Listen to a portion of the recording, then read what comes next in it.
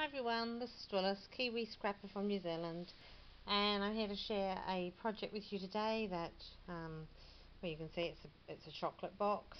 It's Hershey's Pot of Gold Premium Collection of truffles, nut clusters, caramels and other fine confections, and they were yummy with a capital Y. And these were sent over to me for my birthday in 2011 from a daughter-in-law in America. I've got two daughter-in-laws in America, and one of them sent me this, along with another present. So because the box was a lovely heart shape, I kept it, and I always thought in my mind that I would do something with it one day, but I was never quite sure what I'd do. So I finally got out the cupboard at the weekend and made a go, started up on it. Because as some of you will know, I've got an injured wrist, so I decided that I would, I can't do a lot of stuff, I can't do more complicated stuff, so I decided that I'd work on this. And this is what I come up with. I had to get David to hold a few things in place while I was gluing, but otherwise I was able to actually trace. I used the box itself as the template for tracing the heart out onto the paper I'd chosen, and then that became the background because the whole box was pink and it was sort of like a shiny pink. So I chose this one with tiny script on it, and as soon as I put it on, David said, "Oh, that looks elegant." So it's amazing what even a bit of paper will do to a project without doing anything else. The right paper. And then I used this image that I had, and I've had for some months. I was going to frame it, but I thought this is much better, and it'll look absolutely perfect on this. And as you can see, it's two angels. One's playing a harp, and the one at the back is playing a triangle. And they've got lovely glittered wings. The one at the front's sort of in a very, very pale blue, and the one at the back is in a very, very pale pink. Probably more like cream than pink, but the one at the front is definitely a very, very pale blue. So then I framed around it using this lovely, beautiful lace trim that came in as part of my prize winnings from Irene, Seriously Scrapping in Australia. And then I just started to embellish it. I didn't want anything that's going to, really be large and sticking up a lot, because the box itself is only just over an inch high, maybe an inch and a quarter high in depth. So, I thought it would be out of proportion if I started putting a whole pile of, lovely big billowing, sorry, glue string there, big billowing flowers and roses and stuff. And, I just wanted it more flat.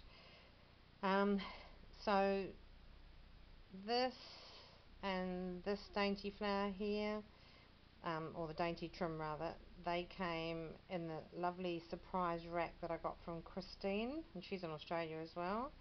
Thank you, Christine, and thank you, Irene. And this here was a piece of lace trim that she sent. I just cut off the fan shape, and this also was a length of probably about a metre. It was lovely, of trim, cotton trim, and daisies or flowers, and I just cut each one separately. And there's this one here. It's the base of all these ones here, and the base of that. So they came in the base of all these. So they came in very, very handy.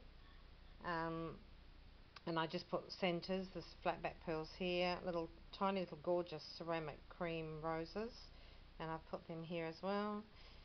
This one has got the cream fabric roses on, the small ones, and they came from Christine as well.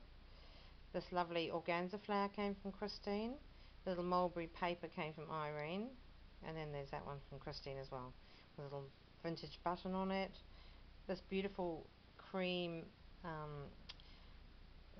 it's not crochet, but it's a lovely cotton lace flower piece that came from Christine as well, in that lovely rack. And that, yes, I told you about that one. And there's just various flat back pearls here, and vintage buttons. The little butterfly, they came from Christine in that rack, and there was a string of them, you know, like it was in a strip, so I just cut 3 off there. Let me think what else. I think that's about it. Oh, this pearl scroll, 2 separate pearl scrolls, they're out of my stash. There was a lovely one in Christine's, but it was just a bit big for this, so I used one of my own. And there's just little tiny bits of bling here to go with this colouring. And then around the edges I put a cream lace, gathered lace trim, which I got out of a local craft shop. And if I'd had both hands, I intended to put another one, narrower one, just here, but it was hard enough putting that one on, having to use my elbow of my left hand to hold the box in place while I went around, because David was at work, and then he wanted to come home and, you know, get some things done like cooking, which I can't do at the moment very well, so I haven't been able to manage to put that one on. And this is a 2 separate White Orchid Craft sprays, and they come in a long straight piece, and I just doubled them up and bound them at the ends and glued them in place. And this box is just on a little bow at the top there, and there's flatback pearls. That's a trim that it was pink, pale pink, and I dyed it in tea, and put the smaller flatback pearls all along here, and a little grosgrain ribbon up there. And then this box is just going to be kept, I painted in here and cream and stuff, it's just going to be kept for putting some of these embellishments that I use, you know, resin embellishments. I've got a lot more to put in yet when I find them.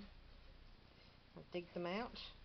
And as I say, the box was a bright sort of glossy pink, so it's all been painted underneath it. You can see it's been painted in cream.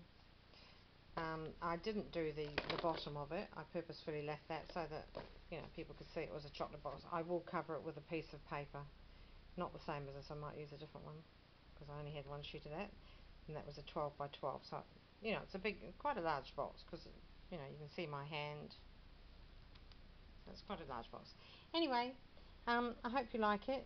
I'm a bit limited to what I can do at the present time, but yeah, I'm managing to do some things, so I was actually quite pleased. That turned out quite well. And I must show you this. I picked this up for $2.50 when I went in for some x-rays on Monday, just down the road from the shop, from where the x-rays are taken, just down the road from where the building where the x-rays are, the radiology department, sorry, there's a, what you call a thrift shop, op shop here, and I just popped in there on the way back to the car because I was walking, and I spotted this, and I grabbed it before anybody else could grab it. $2.50, and it had a lot of white and lace embellishments just here and flowers and stuff, so I took them all off. But I can see that was gonna that's gonna be a nice little project. Yeah, I can set something in the back there or something nice. And then I rediscovered this. This was given to me by a doll group I belong to, which I haven't attended for a couple of years because it's like 2.5 hours drive to even get there. So it's like the petrol's gone up so much I don't go very often now. But we had a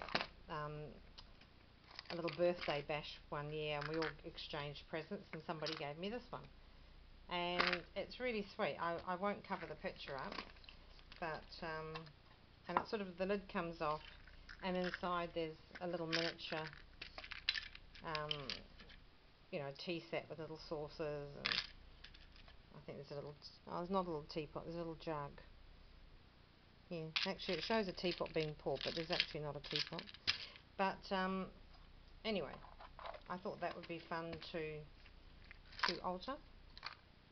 Okay, well, oh, just last but not least, yeah, I'm not sure whether I've already showed you this, my little bird cage, which I picked up from a pharmacy for something like $6, $6.50, and I picked that up before Christmas actually. Had a little candle in here which I've taken out, and I know in my mind what I want to do with that. I may not be able to do it just at the present time, but it'll get done. Okay, thanks for watching.